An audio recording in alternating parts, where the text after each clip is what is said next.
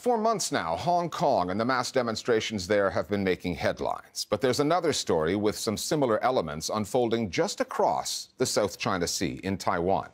There's been a tug-of-war over Taiwan ever since 1949, when the island nation won de facto independence from mainland China. Beijing wants to get Taiwan back, has made diplomatic efforts over the years to do so, even resorting to occasional military threats. And the news media are now a weapon and a flashpoint in this conflict.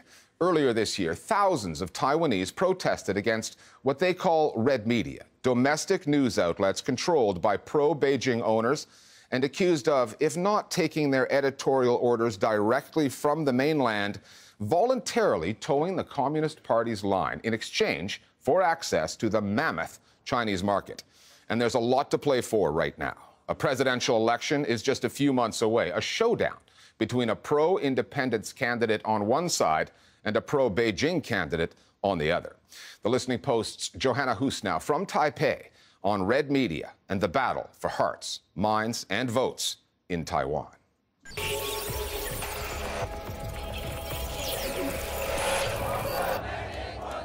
Sunday, June 23rd. There were torrential rains in Taiwan's capital, Taipei. However, that didn't deter protesters, nearly 100,000 of them, from turning up to demonstrate against what they call red media, or hongmei in Mandarin. The weather that day was really bad. We were speaking on a stage and we saw people gathering and listening to us. I have to say, as one of the organizers of the protest, I was deeply moved.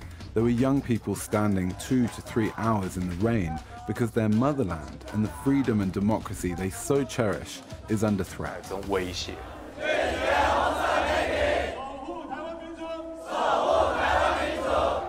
The term red media itself is relatively new. Now, obviously, the color red is associated with the Chinese Communist Party. So red China, red media. So this is a reference to media, both traditional and social media, online media, content forums, Facebook pages and whatnot, that are deemed to be influenced by, or if not controlled by, the Chinese Communist Party.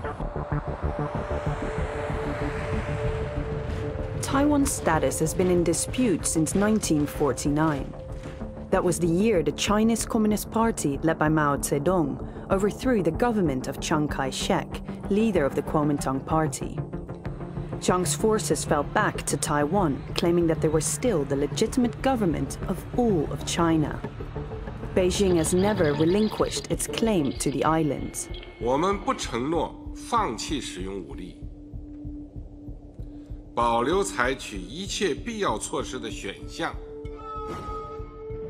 For 70 years, China has been flexing its muscles, both economic and military, involving itself in Taiwan's political affairs and, more recently, in its media. When tens of thousands of Taiwanese took to the streets earlier this year to protest the so-called red media, they had one primary target, the Want Group. Based in the office behind me, Want's media outlets, including its most prominent newspaper, the China Times, stand accused of serving as a media mouthpiece for China's Communist Party, pushing blatant pro-Beijing propaganda. In addition to the China Times, the Want Group owns CTV and CTI TV, one of Taiwan's most widely watched TV channels. The company didn't get its start in the news business, though. It is Taiwan's largest manufacturer of rice crackers and soft drinks. For the company and its chairman Tsai Ing-wen, mainland China is not only a mega market, but one that, according to an analysis of Want's financial statements, has netted them nearly 15.3 billion new Taiwanese dollars in subsidies since 2007. That makes China worth staying on good terms with. The way in which Want pushes Chinese propaganda is infamous, and I'm not just talking about its actions this last year or so. There's a long history to this. The group's chairman, Tsai Ing-wen, took control of the China Times in 2008. The paper began to change dramatically over the following years as it aligned itself with Beijing and its goal of reunification. Investors like Want don't buy Taiwanese companies to generate profits. They use them as political assets in their dealings with Beijing.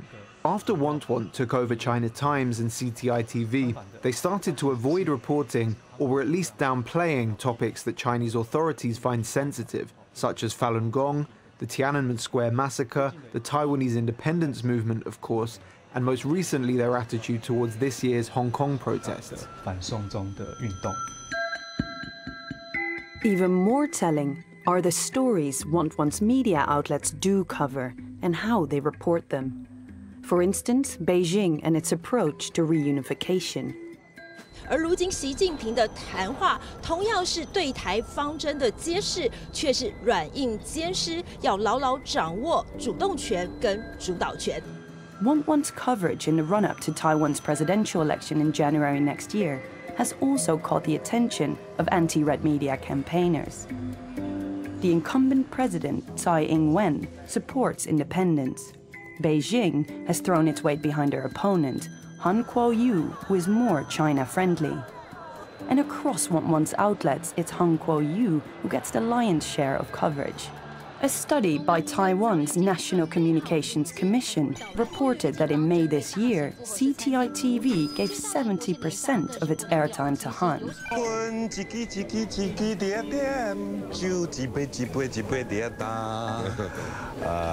虽然已经很努力练习了，但歌喉嘛还是要讲天分。新北大造势。 We contacted Want to speak with them about their coverage and the criticism it has attracted. So we've been emailing and calling back and forth with the Want group for a few weeks now, and we thought that we were pretty close to locking down an interview, but just now my producer Joyce here got a call from the president of the China Times. What exactly did he say? Yes, so Mr. Wang Feng called me and said that after having gone through our request and he outlined the points we want to discuss with him, he doesn't want to give us an interview. He said that our line of argument is biased and hostile, and that he will give us a written statement and nothing more. Here's what the statement said. According to the Taiwanese constitution, Taiwan and mainland China are part of the same nation. Our news reporting is carried out in accordance with this principle. Yet we are vilified for this, while those who violate the constitution are supported. How absurd is that? We have a firm editorial policy to not accept foreign influence. Some individuals, as well as the foreign media, have deliberately defamed the Want group. We have already issued a firm statement of denial on this matter. We have also begun legal proceedings. One of those legal proceedings is a defamation lawsuit against the British publication, the Financial Times. Earlier this year, the paper ran a report in which they quoted anonymous China Times and CTI TV journalists who said that their outlets receive daily editorial instructions from the Taiwan Affairs Office, the Chinese government department that deals with Taiwan issues. That alleged lack of journalistic independence has pushed some employees to leave the company for good. I'm on my way to meet Liao Yaoxiang, who's a former journalist at the China Times. He resigned earlier this year over what he says is Beijing's significant influence on Want editorial line. 有时候会有自我审查的情况，可能挑这样的照片，丑的照片，比较不会被骂。 Other people, other officials on the front page all look very ugly or look very odd, while Mr. Han looks very decent. I didn't hold a senior enough position in the company to receive direct guidance from Chinese government officials. People at my level only receive orders from the top managers in the company. However, the editorial line and the content that the management like to cover is quite obvious to employees. I don't think any manager at the Want group would ever admit it, but I do believe that there is guidance coming from China. You put your resignation letter online and it was shared widely. Why did you decide to do that? And what do you think it was about your message to Want that clearly spoke to so many Taiwanese? 我把这些内容 I put my letter out there hoping that it could provoke some discussion of the issues facing this media company. I wanted to make public the wrongs of the Want group. I was actually quite surprised by the reaction. It's not like I was a senior member of Want. I was just a junior staff journalist. However, it was clear that Taiwanese citizens are actually quite concerned about certain media outlets disrupting public opinion and damaging our democratic and legal systems. Accusations of Beijing's influence in the Taiwanese media space don't end with want and mainstream media outlets. There is a suspicion that China is using a host of other media methods to spread its message, both on and off the web.